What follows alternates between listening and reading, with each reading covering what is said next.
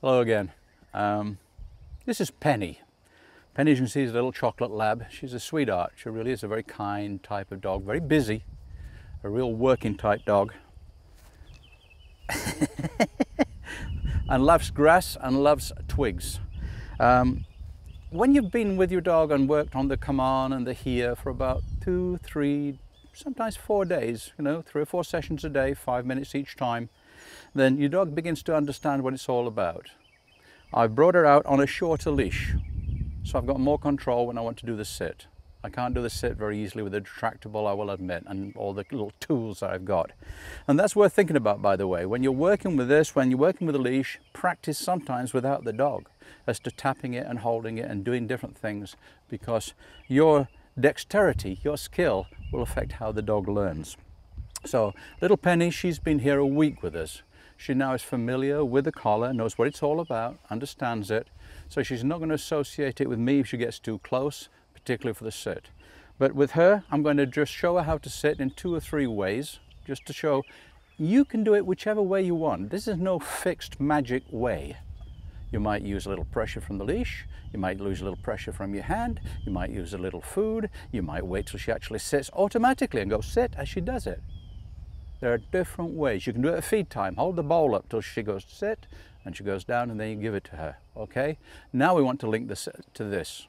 Back to the BigLeash collar. For the simple reason being, if you think about it, the dog now understands here, the dog now understands come. Now all of a sudden I'm going to tap her near my side and say sit, and she says, wait a minute, I'm here and I've come on. What the heck are you doing now? And what we're doing is we're just linking it with the command. So it's simultaneous. We're linking it with the command. We're bringing the command to her attention. And that is the important thing. It's not a force, it's not a pressure, it's not a correction, it's a prompt. Well, you're looking very calm today, young lady. Are you ready? Come on. And again, I can use the leash for a few little things. Let's say a little dressage before we do the sit, okay? So it's a, come on, good. Come on, good. Nice, okay? Here, good. Very good, lovely. Ready, here, good. All right, now she comes in and she's beginning to sit automatically, which is nice. Very nice indeed. So let's put something to that. Remember I said if she does it because she wants to, let's put a command to it. Come on. Here. Good. Sit. Good. I'm not automatically at that one though pressing the button, because I don't want her to think, oh, I've come in, I've done here. I don't want to confuse her. But what I'm going to go down is I'm going to go down a level. I'm on a 7 with her. I'm going to go down to a 6. Remember, there's 15 levels on this, and those first low levels are very low. Okay?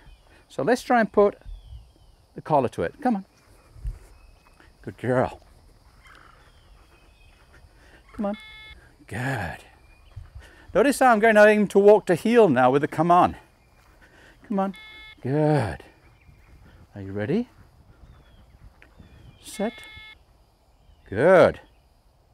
Very good. Nice. Come on. And now I can even start to begin to put the collar to each command. Ready? Come on. Good. Here. Notice I back away. Here. Here. Sit. No, I wanted to sit, not a down. There you go. So I'm going to bring her into a sit again. Very nice.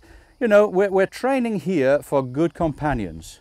And many times if the dog goes from a sit to a down, the owner won't worry, because that's another step towards even calmer type of dog. All right. But we can do it another way, can't we? Remember? Okay, you. I'm putting the controller in my left hand this time. All right, I've got food. Here. Good. Here. Here.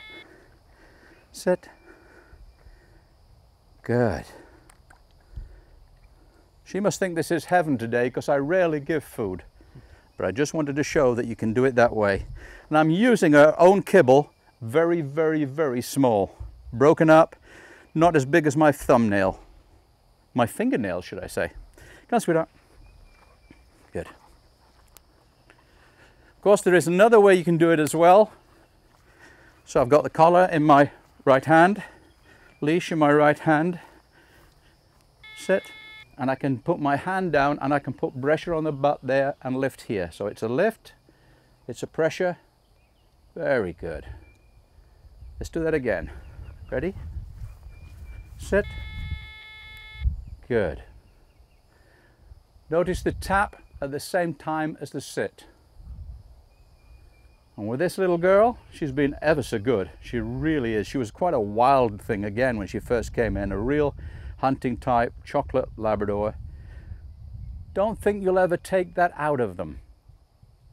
People say, will I destroy the character? No. When they understand more, when they're your partner, they get more character. They get more personality because they know what their job is. They know where they fit into the pack, the structure, your family. And once they know and they're confident, they're happier. So the idea of this collar is to help you train them to get the perfect companion. And you're going to be super, aren't you? I know you are. Yes. Come on.